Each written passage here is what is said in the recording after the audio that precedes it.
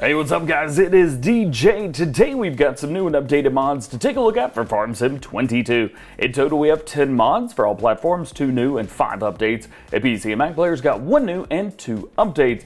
In this video we'll show you all the new ones plus customization, and we will review every mod that got an update. And yes, I'm still doing videos from a hotel room. Let's do it! Starting off today with new ones for all platforms, we have the large shed. This is from MA7 Studio. I will say, it looks super good, at least on the laptop that I'm playing on right now, so hopefully it looks as good for you guys at home.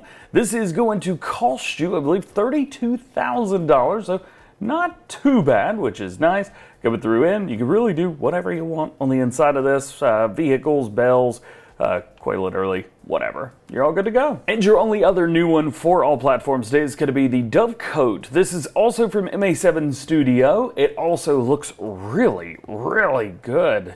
It looks like crap. Normally I play in 4K, but I'm playing on 1080p on this laptop that I've got with me on the strip.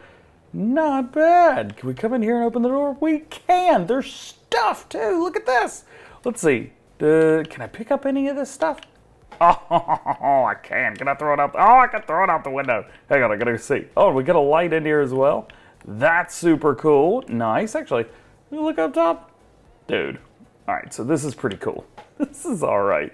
So down here, it is. That's what you get. Jumping over to mod updates for all platforms. The first one is Wisnice. This is going to be version 1.1. DLC precision issue fixed. Field 24 fixed, added stubble compaction for barley and wheat, modified farmlands, the sowing calendar has been modified, fixed some visual bugs, and a new save game is required, so just a heads up. Next, we have an update to East Groningen. It's going to be version 1.1.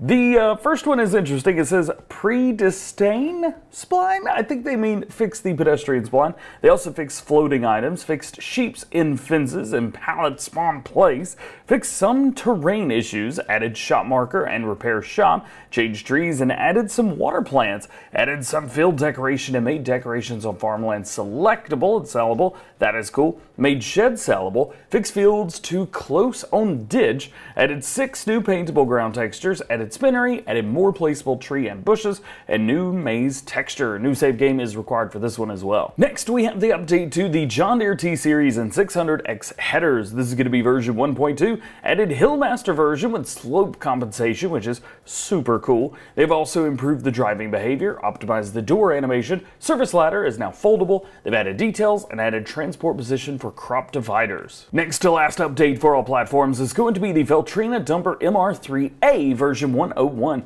Fix the aim target while loading with a forage harvester, and fix the brake hoses. Now they'll collect correctly to the tractor. Connect.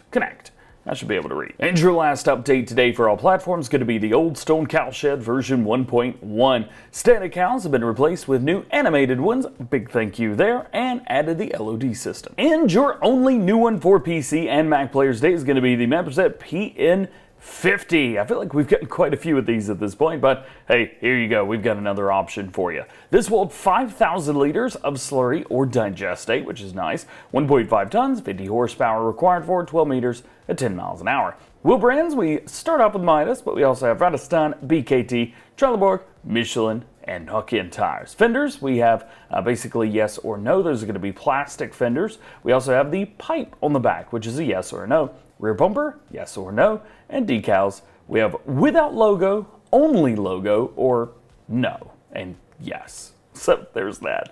Main color, this is going to be the frame at the very front. We have the frame itself overall, and then we have the pipe that's on the back.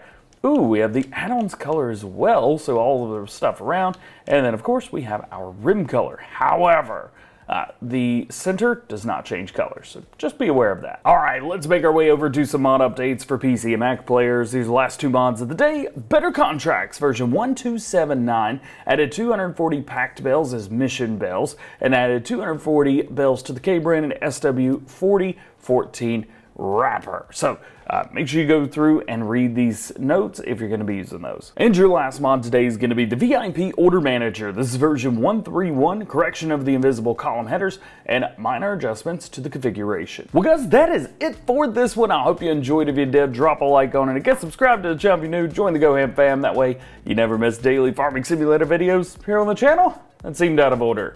Was that out of order? I don't know. Let me know. Otherwise, I just hope you have a great day. We'll see you guys later.